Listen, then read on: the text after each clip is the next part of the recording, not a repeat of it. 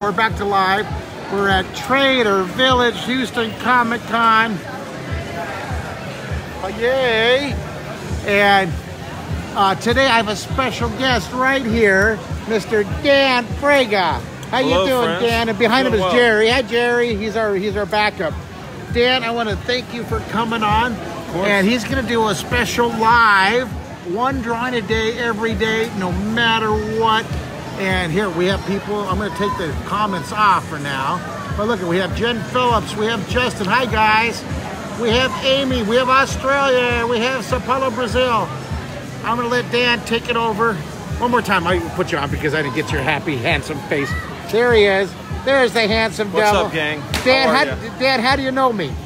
I know you from television in the 80s.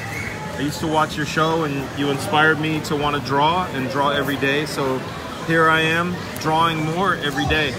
Let's jump into things. Just lift it up. Yeah.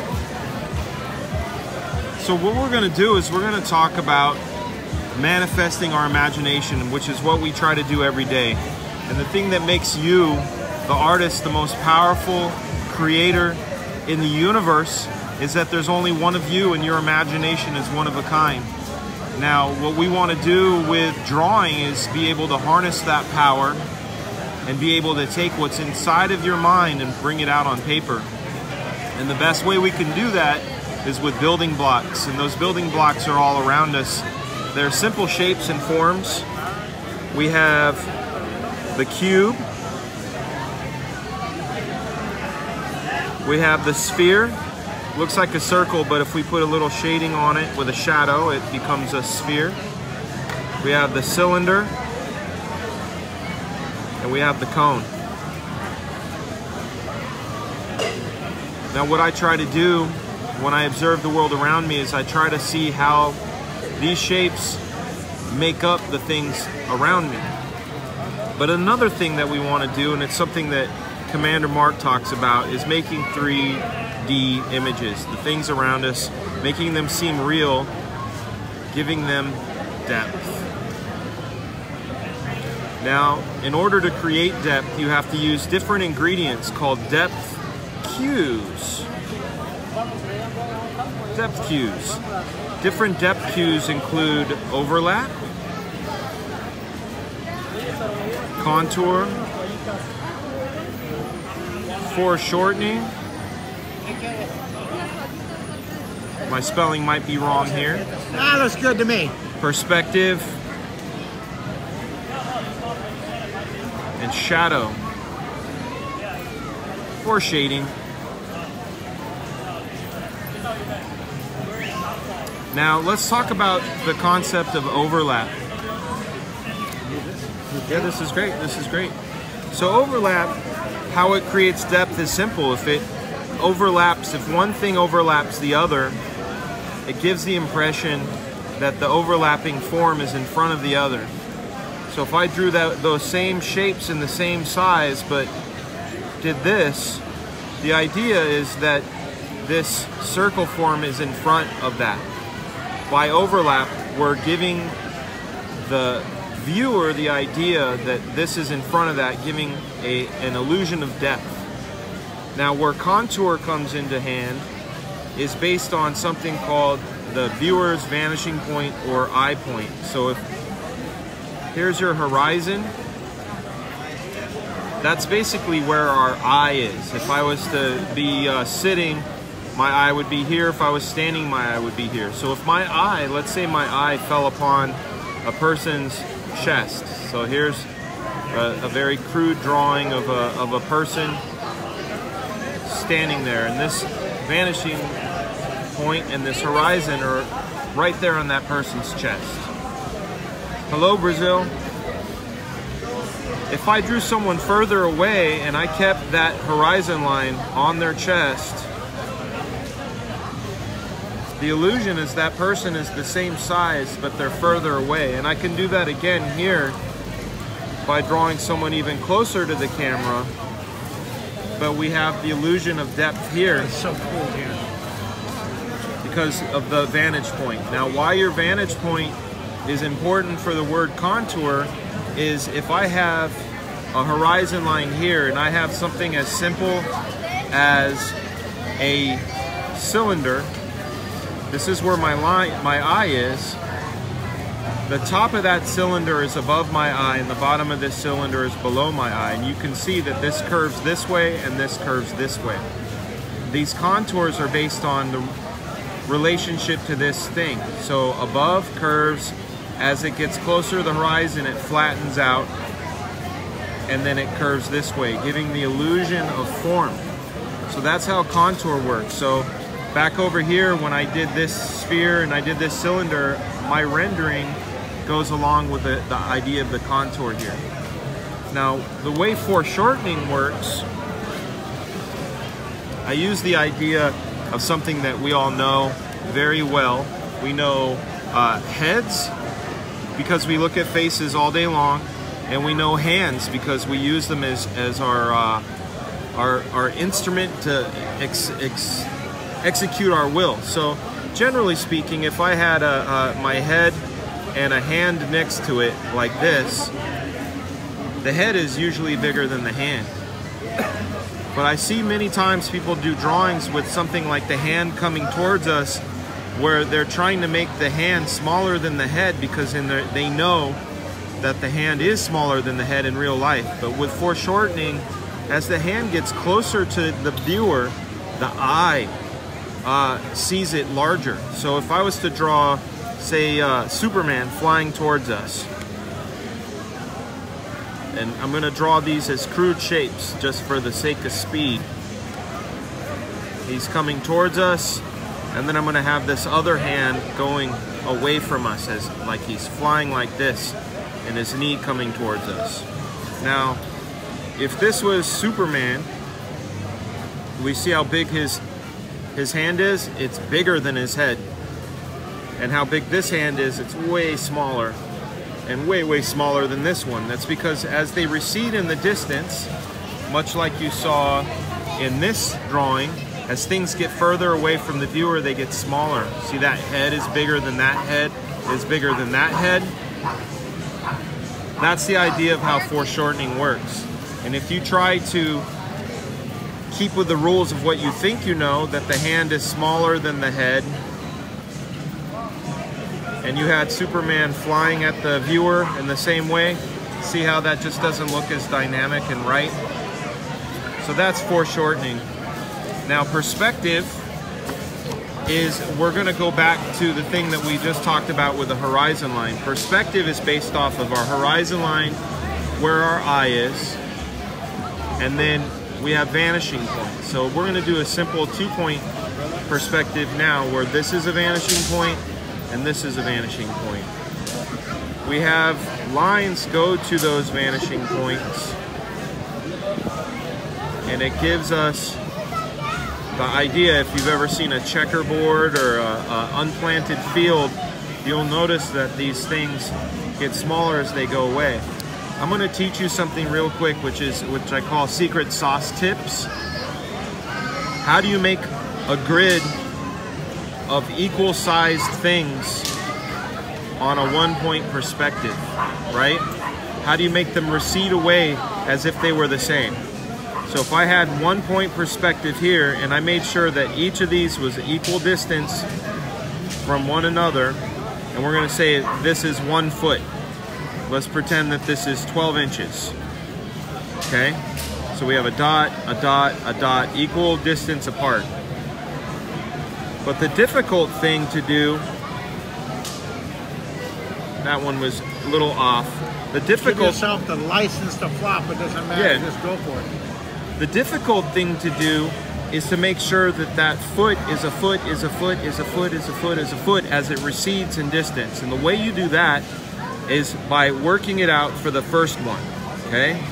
So if I say that this is a foot here, this is a foot here, this is a foot here, so that's a cube. If I was to draw a diagonal line from here all the way to the vanishing point, oh, interesting. That's a foot, that's a foot, that's a foot, that's a foot, that's a foot. So as these recede into the distance where that line crosses, that foot Oh, that's so cool. That foot will actually be in perfect proportion. So if I had a 1, 2, 3, 4, 5, 6 foot man laying right here, that's 1 foot there, while this is 1 foot here. So that's sort of how you give the idea of depth with perspective. You can do the same thing with if things are going in height, you can do the very same thing by creating that diagonal across that horizontal line. So that is perspective. And then the last thing that we talked about. Show me the guy laying down real quick. Could you sketch it in there, in that grid? Yeah. We have his foot here, another foot here. If that represents a couple feet, that means his knee would be here. His other leg would be there. That guy would lay there. So this is really rough because it's with pen, but this would be that person laying in the distance, which is a perfect opportunity to let shadow come into play to give the idea of depth that he's laying there with the light shining that way. I'm going to try something, I hope. No, can't zoom in. No zooming. Okay, it's all right. Here, here you go. Oh, that's incredible. Okay. So that's how you give depth. Now another way to give depth is shadow. And the other word I use shading, but let's try to use the word value. There's something that we have, and it's a fancy term called atmospheric perspective. And what that means is as things are further away from us, the lighter they get. That's why mountains far away in the distance look very pale compared to something closer to us. So if I had this square, this square, this square, this square, and this square, and I said that this one is going to have the darkest value, okay? This one here we're going to say is the same color. Let's say it's the same color and the same value, but since we're using atmospheric perspective, we're going to make it slightly lighter.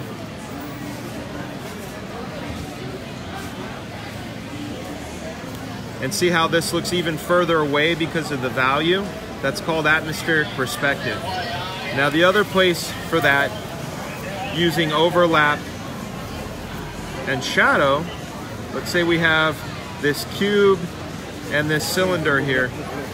This cube and cylinder, if a hard light was hitting here, this would cast a bit of that cylinder's shadow on there, and that would cast its shadow here. And then if we were to render this along with the contours and give that slight value, suddenly these look more three-dimensional. So those are using these depth cues. You saw overlap, you saw contour, you saw foreshortening, you saw perspective, you saw shadow and shading and value. Now last, what we're going to do is we're going to be combining some of these ideas, okay? So the thing that I like to do that people really enjoy is what I call the toaster and can trick. Oh, that's a good one. So if you take, everybody has a toaster, so they know what their toaster looks like. You know, that boom, toast pops out, right? If you can master drawing a toaster at any angle, that's a great thing, okay? Underneath it, all of that, okay? So here's our toaster. Now if you can also draw a can at any angle, that's the other trick. Now if you combine these two and put that can underneath the toaster like this, and you treat that line as the brow line and the center of that is where the ear goes, now you can draw the shape of a head at any angle, and that's using modified forms of the cube and the cylinder. So if I was to draw eyes here, the nose here, mouth here, now I have one of the more difficult angles to draw of a head, which is the 3/4. Or another one that's really difficult is the 3/4 upshot. But if I use those simple shapes, suddenly now I know that brow, we're on the underside of that brow, and that mouth, it goes here, and that's the underside of the chin, and now here's a 3/4 upshot using a simple toaster and a can. A little more complex is going in and using those forms. Like for example, if I take a simple sphere and I start using contours to wrap which way the orientation of this thing and some cylinders, I can start putting together figures.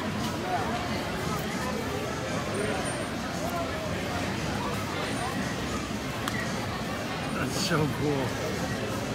So here we are using cylinders and spheres and cubes. Let's put that toaster and can right there for his head. So now you have the beginnings of a superhero form. And then if you use shadows, we say the light's above it. Suddenly his head is casting a shadow. We see the underside of that shoulder. We see that arm casting a shadow down there. His pectorals casting a shadow. His stomach casting a shadow. The underside of his leg, the underside of his thumb and fist. Suddenly now this looks more three-dimensional. And then if we include, again, contours, this stuff is wrapping around those shapes. It looks even more three-dimensional. So again, to review the things that we discussed today to help things look 3D, write these down. Take a second to write them down. Depth cues, overlap, contour, foreshortening, perspective, and shadow. And then there's one more thing that you want to consider when you're observing the world, and I'm gonna pull it up right now on my phone because I'm gonna try to remember them. Actually, I just have a quick question. Yeah. Can you tell them some of the your favorite famous characters and magazines that you've worked on? Yes, I'll write them down. That way they can see them. Okay. First thing you got to do is follow this. Oh yes. On Instagram and Facebook and YouTube. Which one has 73,000 followers? That would be Instagram. So okay, I'm gonna catch you, Dan. We're at 3,100. I'm gonna catch you. I believe it. Spider-Man, Wolverine, Superman. You actually worked on these. Yes. That's so awesome, Dan. Powerpuff Girls. All because of me. It's the truth. Powerpuff Girls, Gen X, and then and a lot of other art teachers, I'm sure. But that is wonderful. I had you, my grandfather, and a lot of books. So those are those, and then if you watch what about YouTube? TV, how do they see you YouTube? on YouTube? Search for this word here, Couch Doodles. Search for Couch Doodles on YouTube, and you'll find me. Search for Couch Doodles. Okay. It's all, that's the only thing you need to find.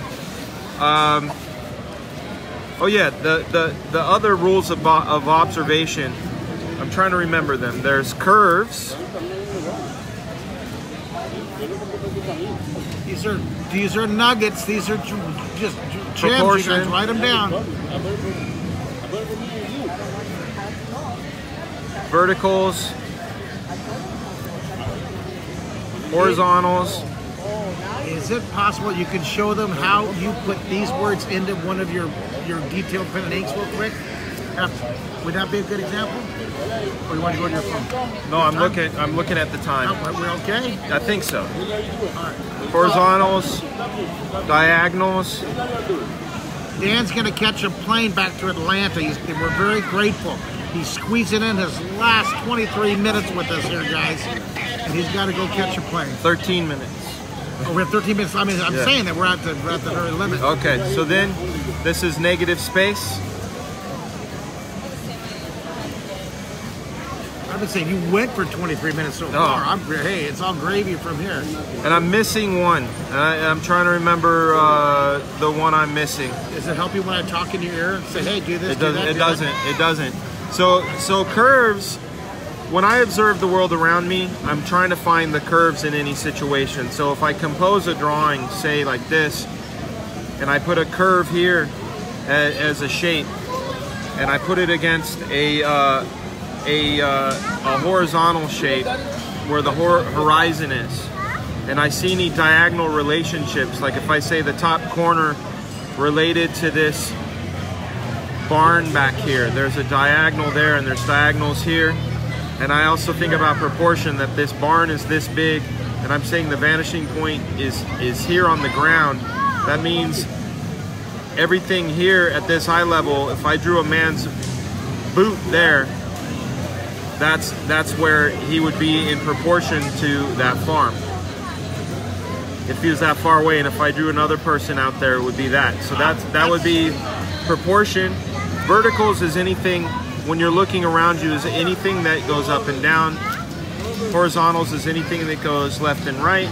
Diagonals is anything relationship in a diagonal way. And negative space is that old classic thing you see where if I was to draw, say, a vase like this,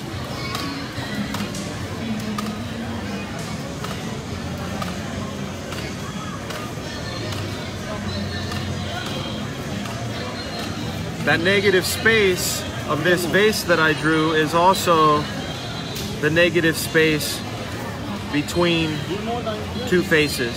So the idea is, when you observe things around you, don't just try to draw what you think you see, because a lot of people, if they say, I'm going to draw an eye, they draw an almond with a circle in it and they think, hey, that's an eye. But in reality, if they look at the negative space between things, they'll notice that there's this shape, this shape, this shape, this shape here, and suddenly the shape of an eye is more like that. Using negative space, you're able to observe. So these aren't things you actively do when you draw. This is when you observe the world around you. And using these other tools that we had earlier, these are the tools you use to extract what's in your mind and put it on paper and communicate it to people in the same way you see it in your brain. And the way you gather information is through observation, the things you see around you, and you can combine things. Like if I see, for example, an insect and I want to draw a monster, I know an insect has multiple eyes and I've observed that in pictures. But then if I said, what if it had a set of 8 eyes and its pinchers, what if I made its pinchers really big? And what if I gave it 4 sets of antennae? Suddenly now it's a crazy space character, right? But the only way I'm going to be able to know how to make this crazy space character is to actually look at a real bug and know that pinchers look like that. Insect eyes kind of look like that. But then I take with my imagination and I change it. And that's the power. So again, practice these things for when you do your drawings. Practice these things for when you are observing the world. Thank you, Dan. No problem. Dan Frega. Sega Frega. Frega. Thank you. Here he is right here. Shake my hand. I just love you. I'm a big fan of yours. I'm a big fan Thank you. of yours. I'm gonna keep these, and I'm gonna write a book with this guy. I love you, Dan. Thank you very much. You're Bye-bye. welcome. Bye, everybody.